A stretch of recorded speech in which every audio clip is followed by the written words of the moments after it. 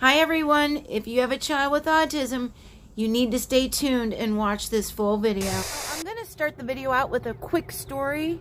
Listen to this. This actually happened. We were at the store one day. Joshua was standing at the end of the buggy. I was paying for our stuff. We had a lot of bags. And the gal, the cashier, she turned to Joshua and she said, "Help your mom take care of the bags." I was paying, so I only kind of heard it, but I wasn't really processing that. I was just I heard her say it. I heard her say again, like, "Son, help your mom with these bags." And I looked up and I was horrified because Joshua was standing there with the bags in his hands. She had handed him the bags. She was wanting him to take the bags and put them into the buggy so I could go out of the store.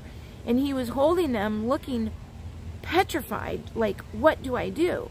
He did not understand what she wanted him to do.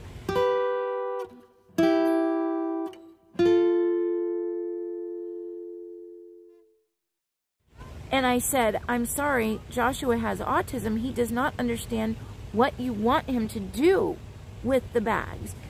You need to explain to him to put them into the buggy." So I said, "Honey, we need to take the bags and put them into the buggy." Even though we've done it 1,000 times. When she asked him to do that, he didn't understand what she wanted him to do. These are things we need to be conscious of and think about when we're talking to our children or someone else is talking to our children. Be really vigilant about explaining to them exactly what you want from them. It is so easy for them to get confused. I was just so sad that he was standing there looking so terrified and upset, because he wanted to help, but he did not know what to do.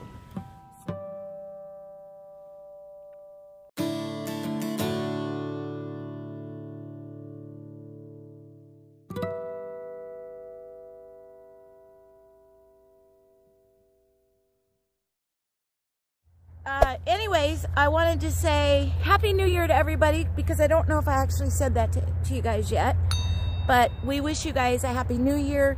We thank all of our new subscribers. Thank you guys so much for subscribing. And today we're going to talk about sensory processing disorder and autism spectrum disorder, because they are not exclusive.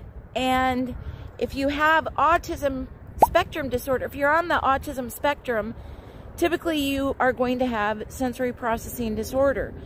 But if you have sensory processing disorder, you may not have autism, because sensory processing disorder is exactly what that means. What happens is your senses, your sight, your smell, your hearing, your touch, things like that, they have either one of two things. They have over or under reaction to any one of those senses. Perfect examples are Joshua will get super upset over the smallest thing. He will cry and scream and throw a fit, i.e. meltdowns, for whatever the reason is. I've got a perfect example.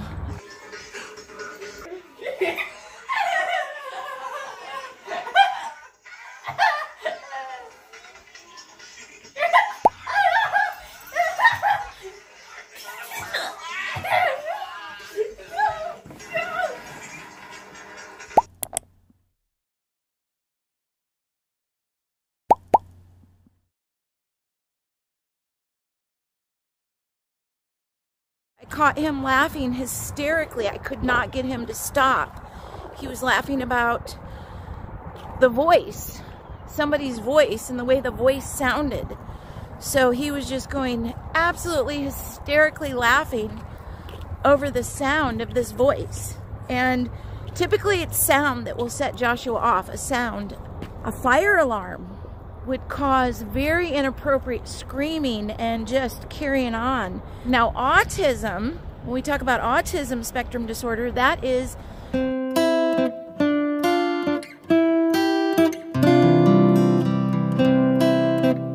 sensory processing disorder you can have alone without being autistic, but when you have autism, typically you do have sensory processing disorder. With Joshua, when he was a small child, when he was 3 and 4 and 5 years old, with his sensory processing disorder, it was much, much worse or much more extreme. Now that his communication skills are better and he can tell me what bothers him, I have a much better gauge at things on what may or may not trigger him. And if you are a parent to a young child who just seems like, oh my gosh, this child goes crazy when they hear a noise or if they see something, for us and for a lot of people that I know, with age, it has gotten a million times better. But communication has been the biggest thing with Joshua. Him being able to tell me things that bother him, me understanding things. But with sensory processing disorder, a very, very important thing, you have a child where you tell or ask them something and they just seem to ignore you. They just seem to be oblivious to whatever you're saying.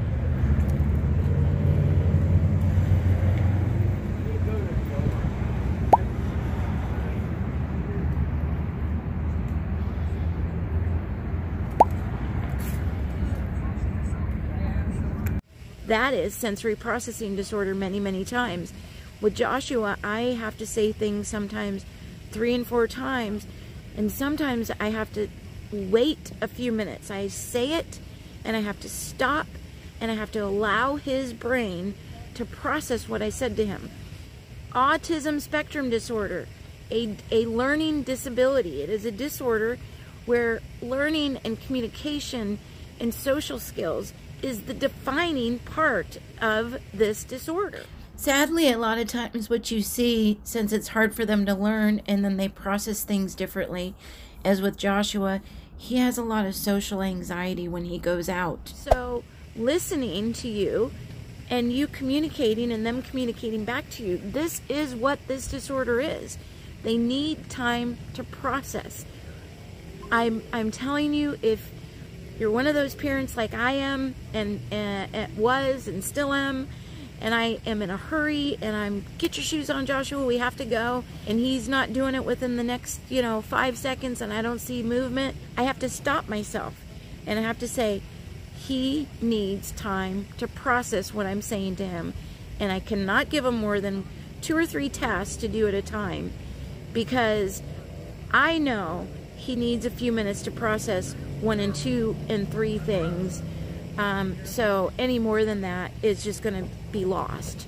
So I hope you found this informative. And sensory processing disorder with the senses. Autism is a learning disability. They learn and communicate differently. You may have sensory processing, but you may not be autistic. So that is it. That's what I have. There's so much more to talk about on these topics and get into this topic more if you guys are interested. These are things that I kind of wished I knew, so I'm just gauging off of that. And to our new subscribers, you guys rock. All of you guys, thank you so much. We have people that show up every video, and I just want you guys to know it does not go unnoticed. You guys are awesome. You're amazing. And I just want to say thank you for subscribing. We're on our way to 1,000 and we're trying to get there, so share our videos so we can get there. Thanks a lot, and peace. 유난히도 캄캄한 밤에 나 홀로 너를 생각하네. 이런 기분 설명할 수 없어. 원래 이맘쯤 너와의 여행을 생각했었는데 yeah, yeah.